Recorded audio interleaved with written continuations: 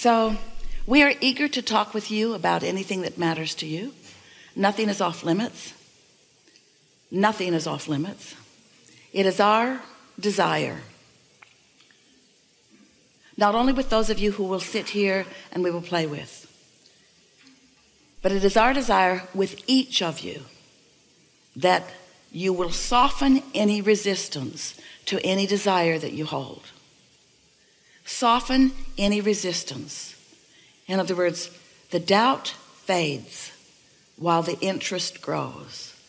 The doubt dissolves while the knowing replaces it. And the result of that is satisfaction. The result of that is a feeling of love, but love is another word that we can't say to you very much because every time we say it, you think we mean what you mean. We don't use the word God either because you've got that all sort of mixed up.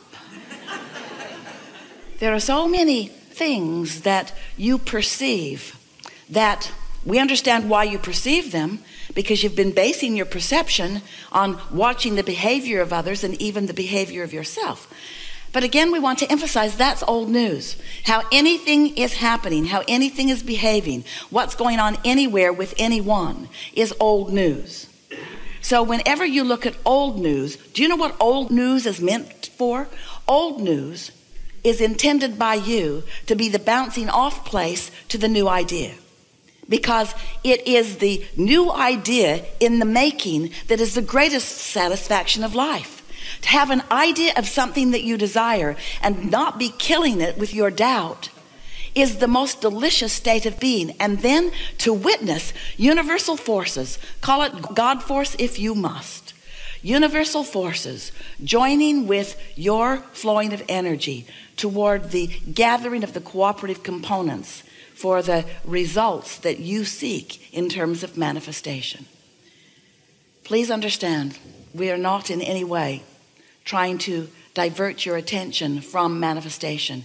You came for manifestation because you are creators, and manifesting into physical form is the most delicious, most extended version of creation.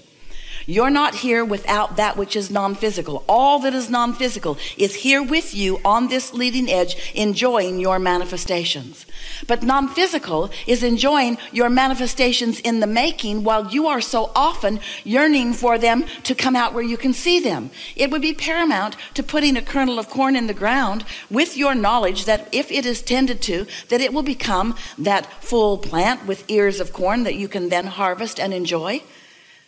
But you're stomping on the kernels of corn so often, demanding that they come out before you have allowed them the season, the tending, the nurturing, the natural evolution and expansion of the desire.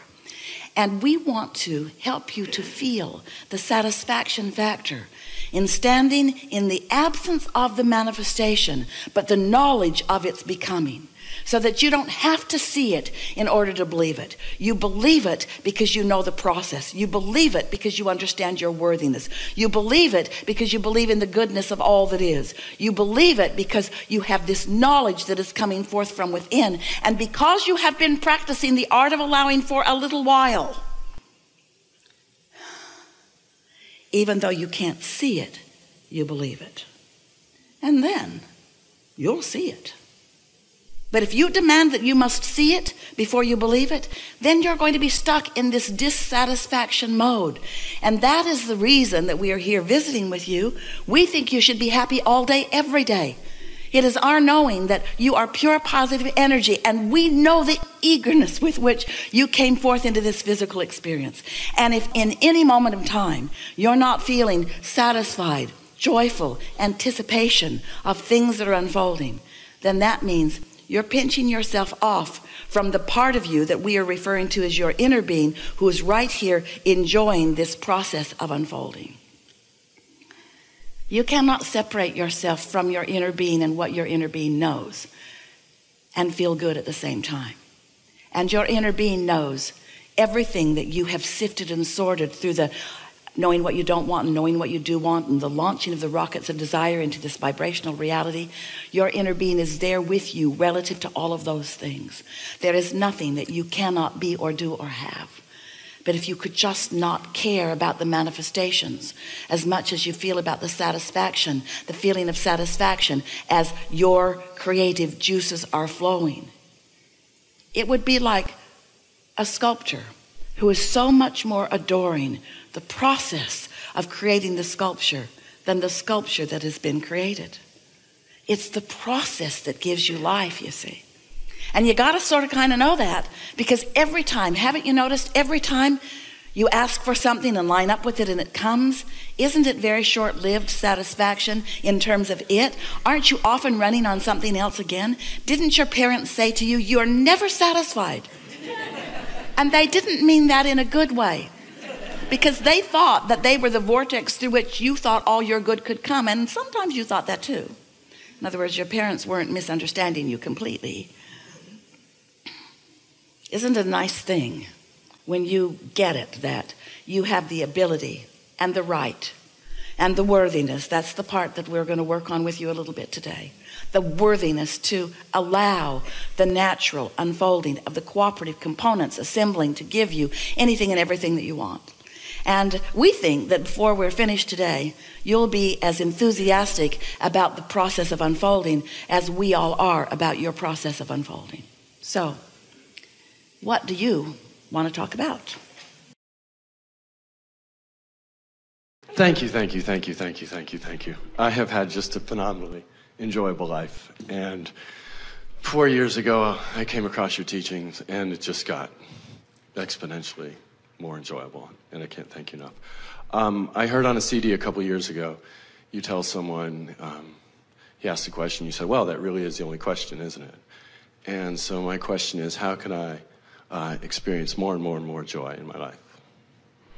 By knowing about the vortex, by knowing about vibration, by knowing about what joy is, and by caring about feeling good, and by using joy as the only criteria that causes you to want to focus upon anything. Joy is your criteria. How true it is irrelevant. How many others are experiencing it is irrelevant. What anybody else thinks about it is irrelevant. Is the thought a good feeling thought? So that you're lying in your bed and you're pondering something that you saw on television, or something that you heard about, or something that you read about, or something that you experienced. And as you're pondering it, it's muting your feeling of joy. And you catch yourself with that muted feeling and you say, hey, getting your own attention. Hey, I don't have to think about this right now. And then just withdraw your attention from it until you feel the discomfort dissipate, as you put your attention on anything that feels better than that. That is the key. Wanting to feel good and knowing what feeling good means, because it means everything. That's what we were attempting to say in the conversation just before the segment of refreshment, that it is so interesting that what everyone wants is to feel good, and feeling good is alignment. It is alignment, and that alignment's what everyone wants, and feeling good is what everyone wants, and they are the same thing. The emotion is the key to everything, and you have the ability to focus yourself into an emotion. You have the ability to do that.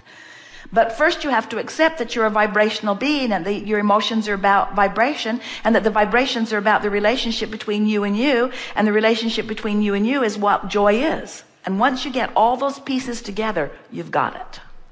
It won't mean that you won't have old patterns of thought that will distract you, or old patterns of thought that will make you feel uncomfortable. But it means that, so let's say there's someone who's been a thorn in your side. They have been so annoying, and so you just stop thinking about them.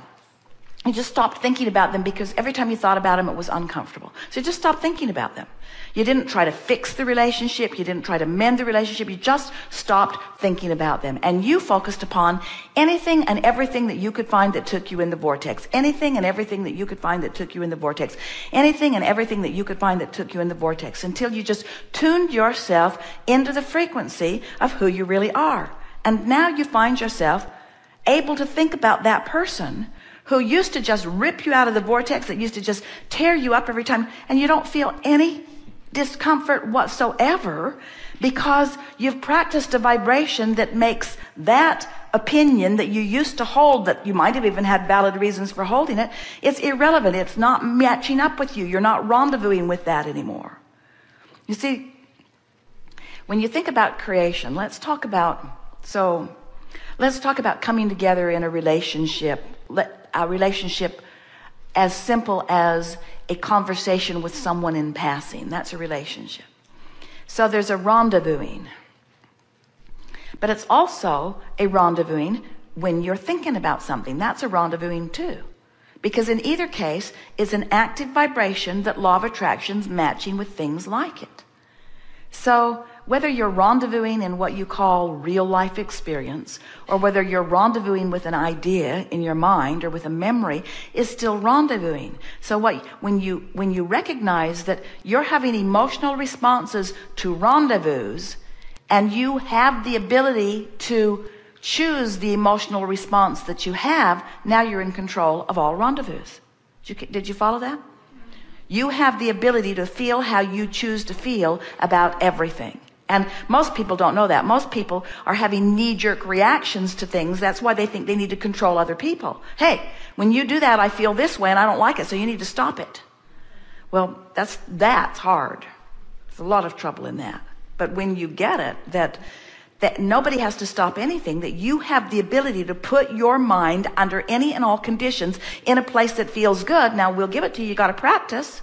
But if you will practice it every chance you get, you will discover that things that were at one time impossible for people that you couldn't even say their name without going into a rampage about how awful they are, you will find yourself just feeling nothing but love about them, because there's so much to love about everyone. And now you're in the vibration of that. If you're going to think about them, law of attraction is going to insist that you rendezvous with a loving thought about them, because you've trained your vibration into love. That's freedom. That's freedom. To train your vibration there. To train your vibration there. To train your vibration there. Do it with easy things first. Cats, dogs, children, babies. In other words, pick the easy stuff. Let them help you train your vibration. Train it into love, train it into love, train it into alignment, train it into alignment, train it into alignment, train it into alignment. And before you know it, you will be one who lives unconditional love. And then you will be a true uplifter and healer. Sick people will walk by you and you'll say hi and they'll be better. Confused people walk by and you'll give them your attention and they'll suddenly have a moment of clarity. In other words, you have that kind of power of influence. And you don't have to have an altered out-of-body experience to have it.